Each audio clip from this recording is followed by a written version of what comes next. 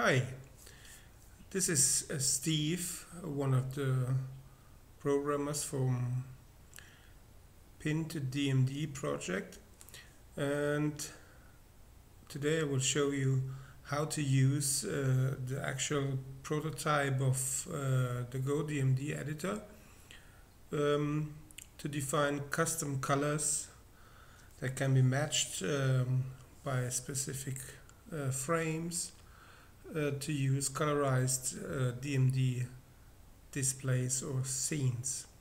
Originally, the GoDMD editor was made to get DMD scenes running on the GoDMD clock, but I've developed an extension that can be used to colorize DMD scenes from all kind of DMD pinball machines.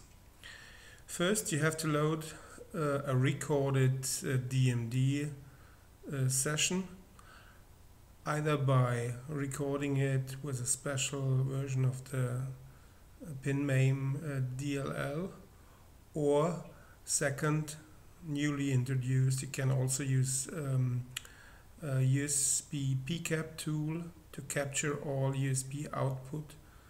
For instance, while playing virtual pinball with pin2dmd output enabled, and then capturing what pin2dmd sends to pin2dmd controller via USB.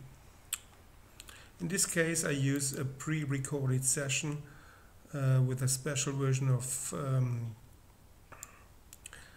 pin2dmd DLL, and I recorded a file while playing Doctor Who, and now we can just take a look on the recording.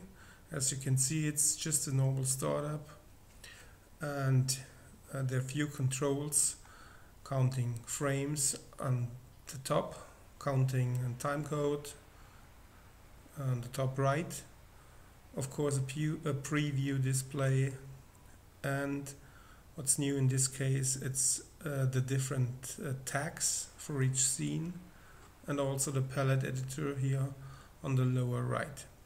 So if you want to colorize a special scene, we just stop the automatic playback and use this slider here to select the scene somehow. Let's say we want to colorize the scene where this time stream or Doctor Who logo comes in. So we go to the start of the scene. We cannot use the empty screen, of course, because the empty screen has always the same hashtag. We cannot use this as a keyframe, so we go one frame further. Use this as the keyframe. In this case, we use plane 1 as the keyframe. This is the different hashtag. And now we define a custom palette for the scene. So we make a new palette, selecting this new palette, and for instance choose to use, let's say, yellow in the first place, and then doing a mark start for the beginning of the scene. It's used with this hashtag and palette default 1. So we go a little bit further. We have the Doctor Who logo, and then finally decide on what colors to use. Maybe this yellow is too bright, we choose to do it a little bit darker, and let's say we're using some kind of pink or purple and yellow in this case. So this is also, as we see, the end of the scene, because it's scrolling away now. Then we mark the end of the scene by clicking mark end, and in the end we choose cut.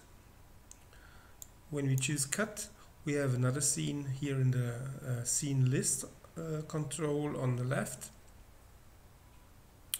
and then we can repeat the same steps for as many scenes as we like.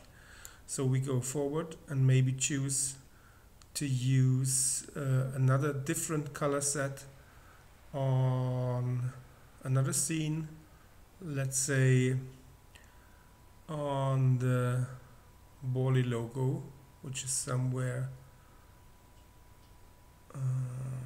behind dot matrix. So here comes the Bali logo. So we step to the first frame that is interesting in this case. Let's say this one. Again, we're using one of the two planes as keyframe, doing a mark start, scrolling a little bit, and now we use just different types of green, for instance, or let's say different types of blue.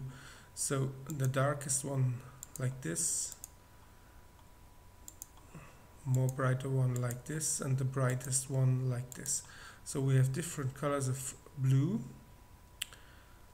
Oh no, it's got a mistake. I redefined palette 1, which is not good. So we first have to do a new palette, palette 2, or just name it Bali, rename. So we have this palette now, and then we go I set mark start as I already done, go to the end of the scene, which is where the Bali logo is fully shown, do a mark end and do another cut. Of course we had to restore the palette default one that was again changed by accident, so we repair this by doing the colors again for the logo, let's say like this. Just an example, doesn't have to look nice, but it is ugly. So let's say red and these different kind of purple, maybe like this.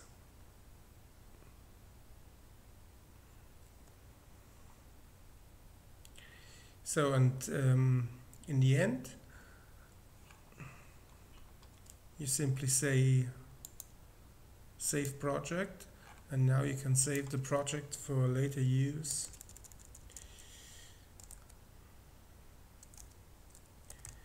As an XML file, and of course you can also save not an XML file but this kind of export .dat file, and you say doctorwho.dat to save the compressed binary format that can be directly loaded into pin2dmd on startup, or later on flashed into the flash memory for use in the specific pinball game. So we're doing this, and then we have a project where you can use the editor to define pallets, define scenes, colorize scenes, and in the end export this kind of binary file for uses pin2dmd. So that's basically it for the first thing. There's more. You can also load pallets or import pallets, predefined pallets that have been defined upfront, for instance in context from SmartDMD and stuff like that, and but the basic functionality you already seen.